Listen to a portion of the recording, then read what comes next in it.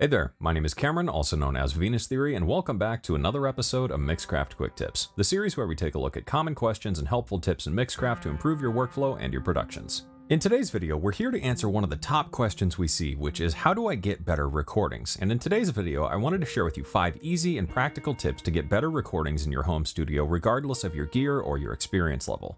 These tips apply for everything from vocals to guitars to drums to electric kazoo and accordion and back again, and you should be able to use all of these tips to help get better results in your next session in only a few minutes.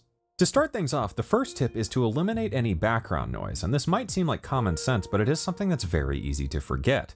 If it's a hot day out and you're running your air conditioning, maybe you have a window open and there's some construction outside, maybe you have a ceiling fan on, maybe you forgot to turn off the coffee pot before you started filming a video and that was kind of getting in the way. These are all little things that can totally ruin the perfect take. Taking just a quick moment before you hit the big red button to check for any loud appliances, ambient noises, or just other things that might get in the way is a critical step to make sure that you're not going to have a giant headache later.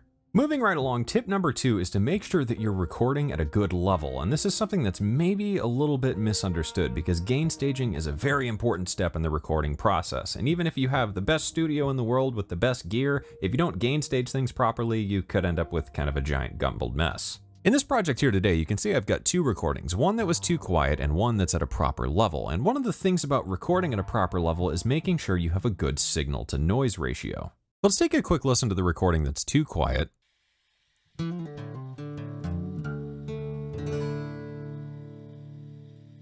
And let's take a listen to the one that was recorded at a proper level.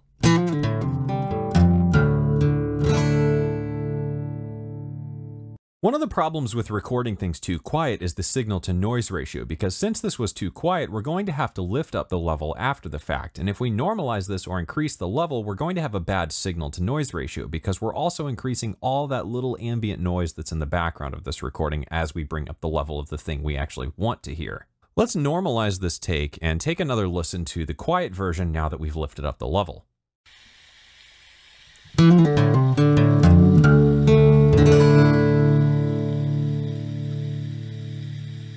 As you can hear, there's some pretty significant background noise. You can even hear a little bit of the metronome, and that's just really not something we want to use. One of the other problems with a bad signal to noise ratio is you can't really remove these things after the fact. Even if you use denoising or things like noise gates or dynamic expanders, one of the problems with a bad signal to noise ratio is these things can't really tell the difference between what you want to keep and what you don't want to keep, so they won't even really end up being all that useful, and you're going to have to go back and re-record things, which can be a pretty big waste of time, especially if you're on a deadline. Next up, make sure you're using the right mic for your recording session. Different microphones can have a very drastic impact on the final result because you can have something that sounds warm and nice with one mic and otherwise sounds very brittle and tinny with another one, even if they're both really nice, expensive mics. If you don't have multiple microphones and maybe haven't even bought your first microphone yet, it's important to take a minute to test out microphones at a music shop if you can, or test them out with a return period just to make sure you're happy with it and it's going to work in a variety of different cases and act as a good utility mic. To demonstrate this, let's take a listen to a couple different microphones for the same performance.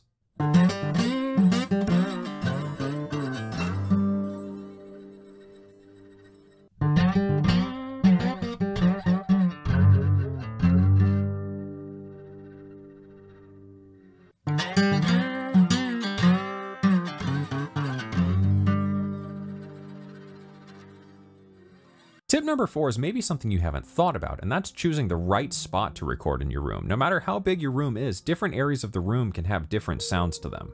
A really easy way to test this once you've got your microphone set up is to just move around to the different positions of your room, maybe in every corner, maybe one in the center, and then pick the spot where things tend to naturally resonate a bit. Let's take a listen to a couple different examples.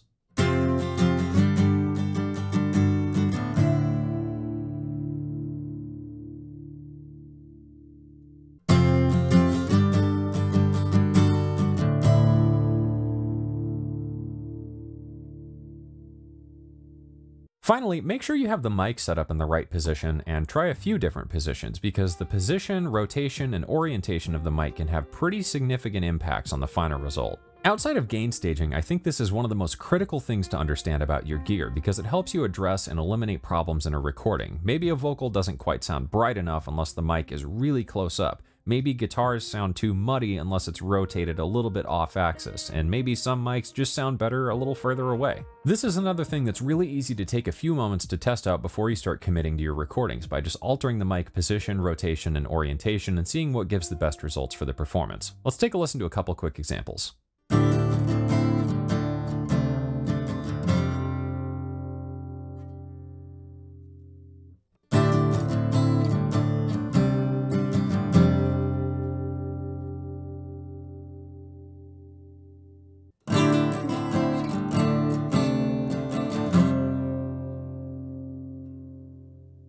And there you have it, 5 quick and easy tips that you should be able to do in only a couple moments to help get better results for your next recording session. So I think that wraps everything up for this video. I hope you enjoyed it, and as always, thanks for watching.